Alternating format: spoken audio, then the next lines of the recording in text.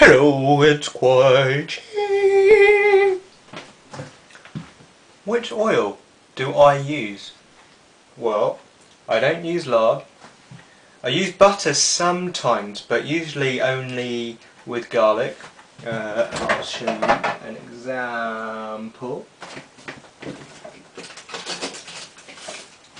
If I'm lazy and I can't be bothered to chop up some garlic, then I use these garlic butter things, which taste absolutely great, but they are very fatty, and they stay fatty, and they also produce trans fatty acids. And if you're American, you probably know about trans fatty acids. They're not very good for you. So, what oils are not trans fatty acid when you cook them? Well, peanut oil and extra virgin olive oil. Those two are guaranteed not to produce any trans fatty acids after you cook them. Vegetable oil is a no-no if you want to stay healthy. Okay, so we have peanut oil. It's very kind of golden in colour. It's so nice to smell. It just smells of peanuts. I love nuts. That sounds wrong, but I do. I love peanuts. I absolutely love peanuts, and the oil is so fantastic. It's so versatile, and it's the only oil to use at high temperatures. So if you're using oil for deep fat frying, or cooking in a wok, cooking stir fries, cooking in a frying pan, always use peanut oil. If you're cooking something with not a lot of sauce, the temperature will get very hot in the pan if you're putting it on high heat. You have to use peanut oil, don't use anything else, and you won't get this burnt taste in your food. If you've been experiencing this kind of slightly odd taste in your food, it might be that your food the oil has got burnt in your food and you're tasting that. Otherwise, use extra virgin olive oil. The health benefits in having extra virgin olive oil are just unbelievable. They are high in the good cholesterol, which kills the bad cholesterol around your heart, which unclogs your heart. These extra olive oils are all from Italy. You can get them from Spain and South Africa, and they're okay, but the best tasting ones are definitely from Italy. We've actually bought these in Italy as we went round Italy, and I appreciate that not everyone can do that.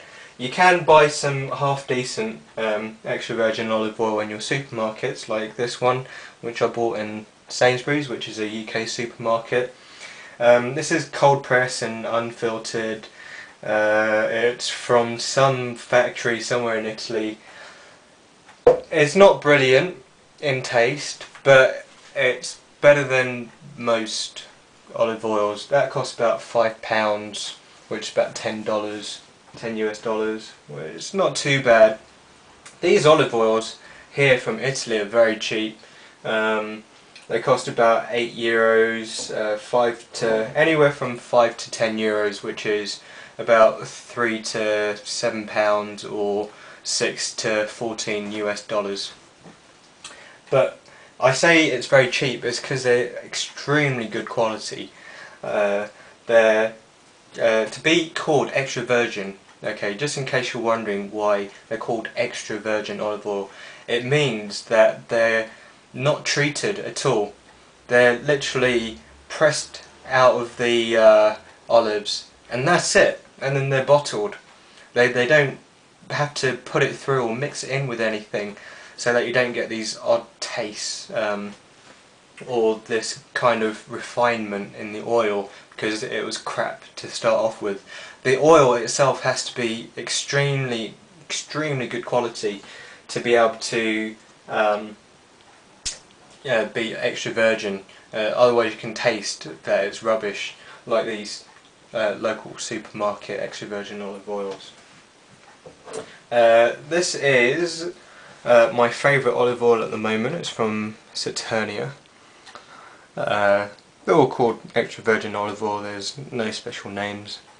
but this particular one is just fantastic. In Italy they actually label the number and the date that it was bottled up on the bottles usually. This one doesn't have the date that it was bottled, but it is number 884. This is from Castello de Grotti, which was a castle we stayed at. It was a complimentary bottle of olive oil, and these are handmade. Oh, that's from Siena. It's lovely. This is one from Ciancatera in the northwest of Italy. Oh, this is a fantastic olive oil. Ciancatera is very, very small, and so this olive oil is very, very special. It's only number 643. They don't make very much olive oil over there. This one I haven't tasted actually yet, which I should do soon. This is from the Liguria region, which apparently is one of the best regions for olive oil, so I should really taste that very soon. And this is Kazi's favourite.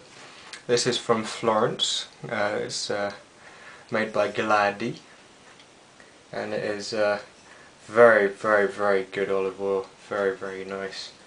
So it's got a very nice taste to it. It's a lot thinner though than my favourite, which is my Saturni one, which is very full-bodied.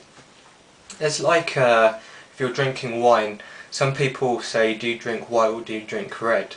And people with more developed taste would say, would you like a claret or a Bordeaux? It's the same with olive oil.